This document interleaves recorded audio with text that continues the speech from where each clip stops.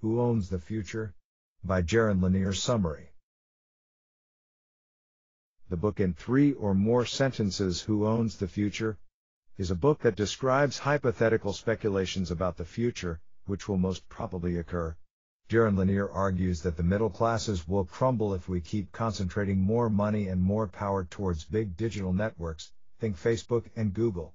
He encourages us to rethink the way we consume information if we want to avoid another destructive wallet zeroing recession. The core idea the book covers multiple topics, but the main focus is on the future and how centralized servers, called siren servers, big data gatherers that are exploiting our privacy, will eventually rule the world.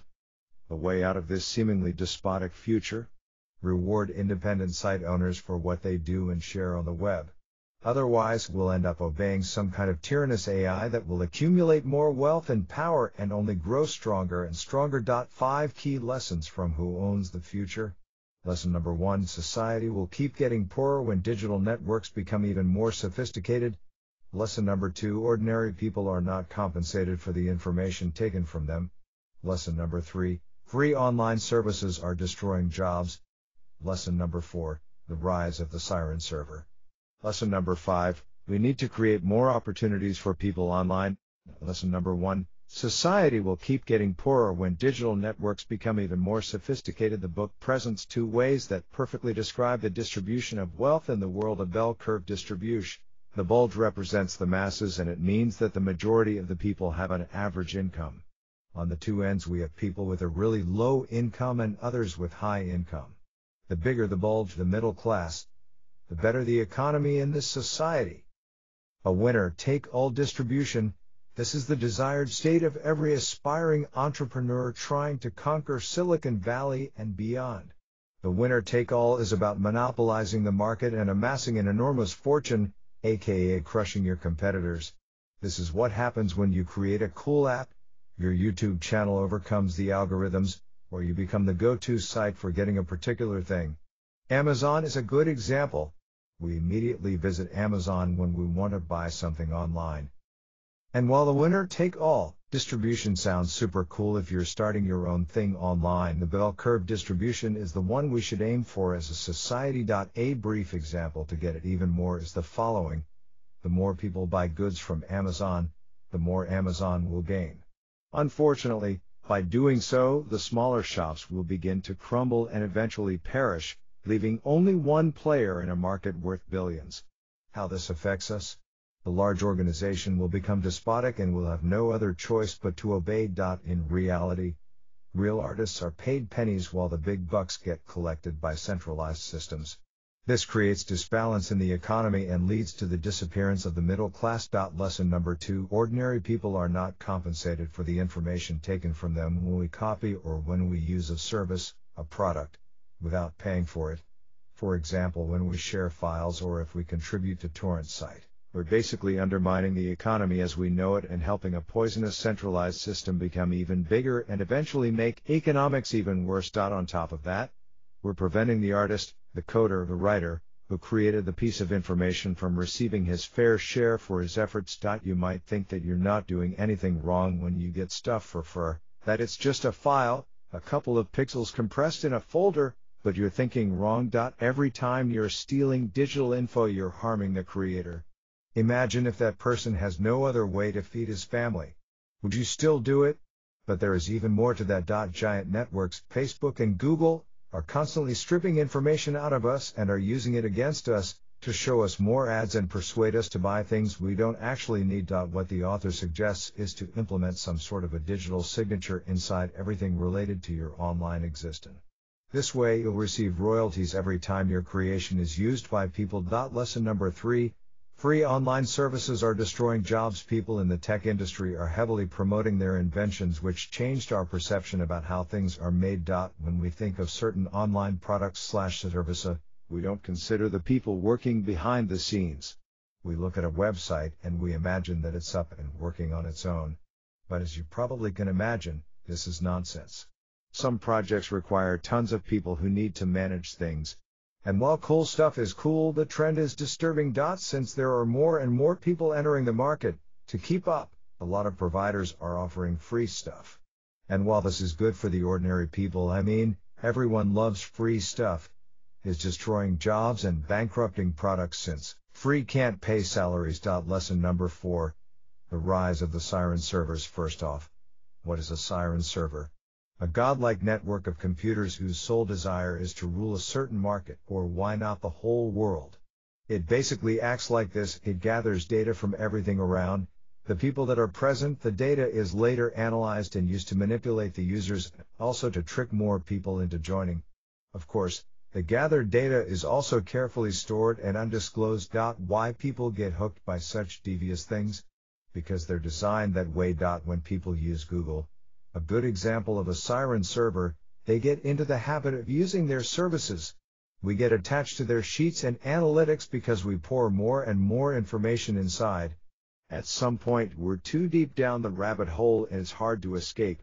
This forces us to make other people use them, and eventually everything is optimized for Google. Pretty much the same happens when you use Facebook. You share pictures. You chat with friends. At some point you don't want to leave because you've invested a lot inside this platform, and on top of that, everyone you know is using it. And the more people use a particular service, the more will come. And despite what the founders of siren servers might share publicly, the data they gather is always used at our expense. The more influential digital networks become, the more potential moral hazard we'll see, unless we change the architecture. Jaron Lanier. Lesson number 5. We need to create more opportunities for people online. The information economy that we are currently building doesn't really embrace capitalism, but rather a new form of feudalism. Jaron Lanier. What will happen when we completely automate manufacturing? Robots become cheap enough to create new robots, and AI is capable of driving your car and picking up your underwear from the dry cleaner. You've guessed it, the majority of the jobs will become obsolete. But similar things are happening nowadays in the online world. Big networks dominate entire markets, leaving little room for individuals to thrive. Since someone decided that everything online should be free nowadays, small creatives are struggling and looking for ways to growth hack their projects and find shortcuts to success. Eventually, they realize that there is no shortcut and that everything is already created and owned by the big brands, the siren servers. Unfortunately, this type of scheme won't lead to anything productive in the long run. It's only shrinking the economy. If we want to see progress in the world, we need to support small business owners, both online and offline. By doing so, we'll give them the means necessary to get better, improve their craft, and contribute to society. Supporting creatives online will trigger a positive chain of effects. The more independent website owners are supported, the more opportunities and jobs they'll create, the more they'll support other creatives. Love taking notes? Download the worksheet. Actionable notes. Don't get too caught up in particular services. If you're continuously updating your Facebook or Instagram page, it will be hard to give all that up. At some point, you'll be hooked and literally forced to stay there and waste time. Try not to get too attached to the tools you use. Use as few as possible. You never know when you'll need to quit using a particular tool and go use something else. Lower your use of siren servers. The more we contribute to large networks, the bigger they get. We need to change this. We can surely survive without social media for a while. Support creatives. While we all love free content, free services, free everything, as mentioned numerous times above, if we want to restore the balance between rich and poor, we need to support online creators. Ask for support. If you're creating content online, instead of flooding your website with ads, ask for money in exchange for what you have to offer. While ads are the typical choice by creators to monetize their sites, it's not really sustainable. You don't have to ruin the experience for your visitors, you can simply ask them for your support. Set a certain limit. While chasing after a limitless amount of money is the main idea of aspiring entrepreneurs, you'll never know when you should stop if you don't have some sort of a cap. Set enough number of customers you'll like to have. This will give you a lot more direction than chasing after limitlessness. Commentary and my personal takeaway. So, who owns the future? If we look at the current trends, the odds are not in our favor. Big networks are gathering more and more information. This allows them to tailor their message the right way and pull out even more money out of us. What can be done?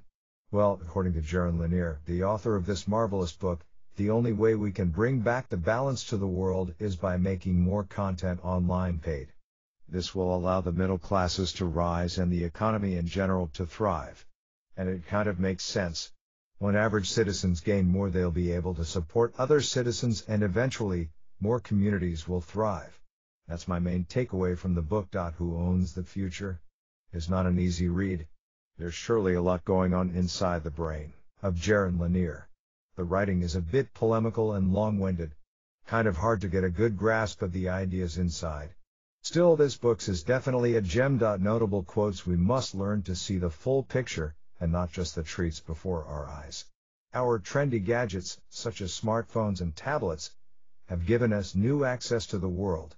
We regularly communicate with people we would never even have been aware of before the network age. We can find information about almost anything at any time.